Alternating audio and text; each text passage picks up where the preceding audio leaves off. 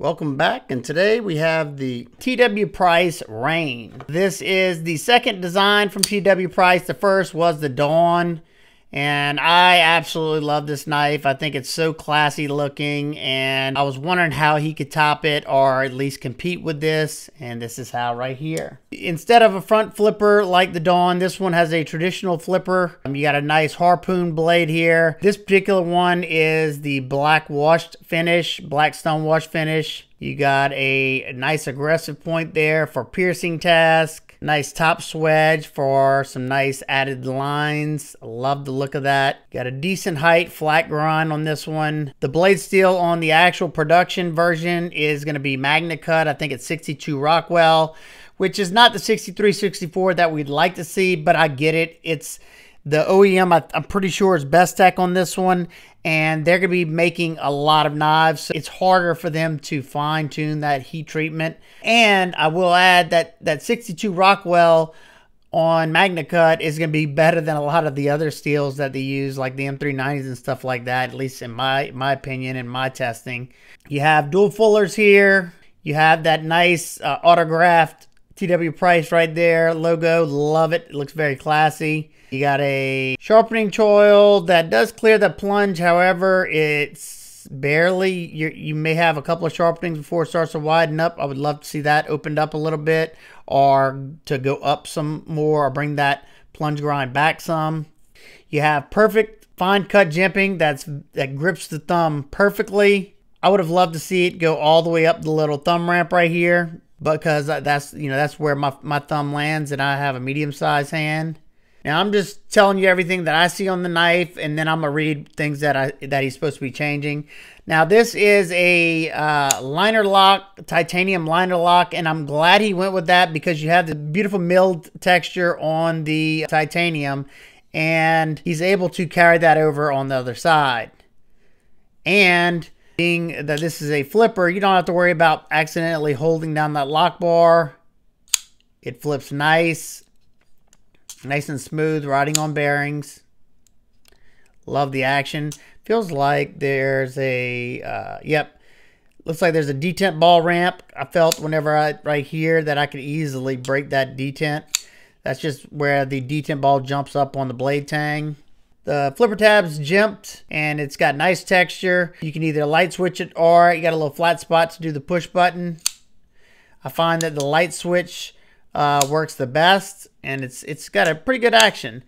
Pre-order for the Reyne opens October 22nd at 1:30 Pacific time.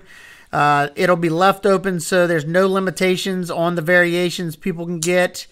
And it is open to international people as well. So that's awesome to see. I know a lot of times they get excluded, so that's very cool to see. Any extras will be available after the pre-orders are fulfilled. So depending on how many he ends up having, he's going to put out X amount. He doesn't know that. You can get it in this variation with the black wash blade, bronze titanium, and black hardware, pocket clip, and backspacer. You can also get it with a stonewash blade, blue anodized handles, backspacer, pocket clip, and satin hardware and pivot collars. Or you can get it with a stonewash blade, bead blasted scales, and backspacer and pocket clip, satin hardware, and pivot collars. So 3 different variations. There will be a left-handed version. That one's going to be a little bit more expensive, because I'm sure he's not producing as many lefty versions. Being this is a prototype and we're so close to the pre-order, I didn't really have time to do any cutting with it, but I did put it into, held it in some wood to push some pressure without actually cutting through anything, just to see how this handle felt. And I will say, for my medium-sized hands, it was nice and comfortable. My 2 fingers fit in this little choil area right here, but I could see that maybe being a problem for somebody with large, extra large hands. Hopefully that's something he's addressing. I like the black hardware with the black blade. I think it looks really nice. You have an inset liner here on the locking side, and it's a partial liner, as you can see, just screwed in right there. And on the show side scale, it's just titanium, and it's been heavily skeletonized. You have a floating geared backspacer, as you can see. You can see the spacing through it. Looks very, very nice. Something you usually see on higher end knives. You have a blind screwed milled titanium pocket clip that has decent spring to it. Goes in and out of the pocket nicely. The lockup on this one's at around 50% or so.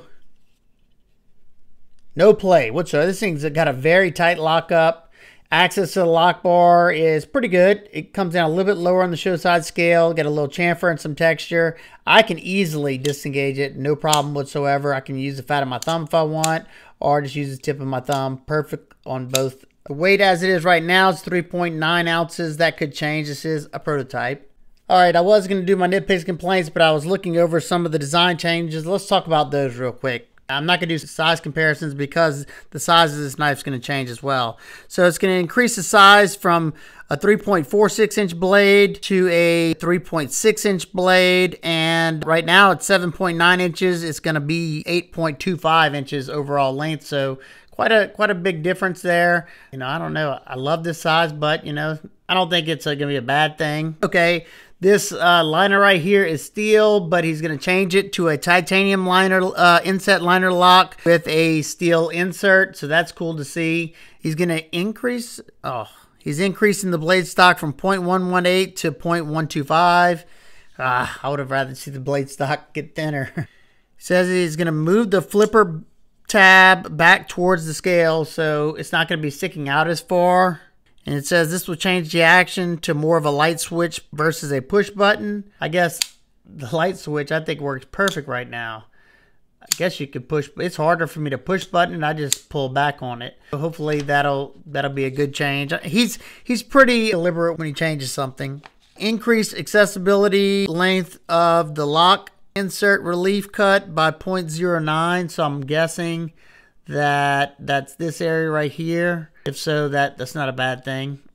And he's going to increase the length of the primary finger position to give the first two fingers more room. Okay, good. I was talking about that earlier because right now my medium-sized hands, I just barely fit into this little spot right here. So he's going to make that a little bit longer, so it should accommodate more people's hands. That's nice to see. Even though it's a very subtle swoop right here, it might have aggravated your fingers if you landed on that. So cool.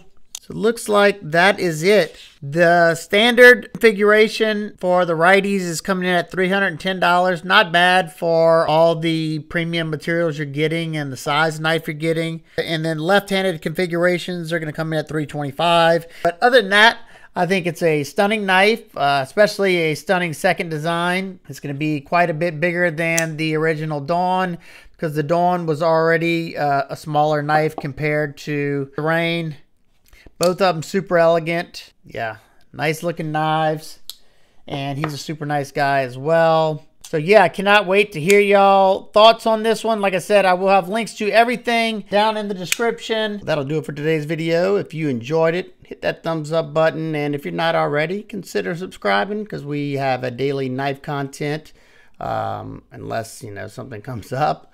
And if you have any questions, comments, concerns, please leave them down below. I hope everybody's having an absolute amazing day. And I will see y'all on the next one. Peace.